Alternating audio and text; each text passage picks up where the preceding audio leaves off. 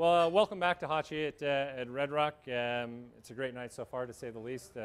Obviously, everybody's enjoying everything. So our next handcrafted cocktail, we're going to go from a little more complex and refreshing to this is fun. So, you know, our whole philosophy here with the cocktails is trying to take what's pure about the cocktail and then tweak it a little bit, but still keep the kind of purity of it. And so a lot of people around town have a Saketini. Everybody has their own kind of mix on it. You know, for a restaurant like this, for sure, it just obviously makes sense to go with the food. So we'll kind of start off, and you'll see this is a fun, refreshing. It's still not as heavy as a lot of Saketinis, or a lot of Saketinis, I think, just have a ton of alcohol and kind of smack you around. Again, this should still have balance and go with all of our other cocktails that have structure and acidity, and if it's sweet, it should have a little bit of heat behind it, and so on and so forth. So we're going to start off. So the first thing Melissa is going to put in is so fresh lemon. As in the Velvet Revolver, we had lime, which gave it acidity to your backbone. Well, in this one, obviously, it's the lemon. That'll give it nice acidity and nice backbone. And then next, we're going to move into a passion fruit liqueur. Right in the middle, yep. So a nice passion fruit liqueur.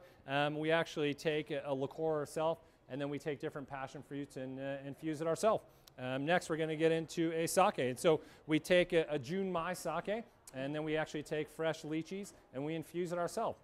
So it's not just your over-the-top, real kind of sweet sake. And then last but not least, again, we take fresh lychees and then make our own puree out of it. And we add a little bit of secret ingredient in there that, again, gives it a little bit of balance.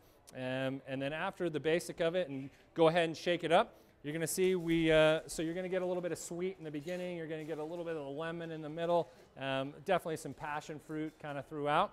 And then after Melissa shakes it and makes it and does all the good things that she does, we're going to finish it off with actually cayenne pepper on top. And it's the same kind of philosophy as we have with the Velvet Revolver. So you get the sweet, you get the acidity, and then the cayenne pepper kind of gives it a little bit of that heat and the depth that you would want out of a good drink. Yeah.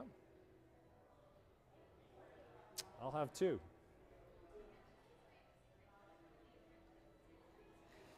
Great color. It's not heavy and thick like a lot of Saketinis, and again, it won't smack you around with just alcohol. So fresh lychee nut obviously in it, and then that's the cayenne pepper that I talked about. So that's our version of the Saketini, and we're going to get it to you straight away.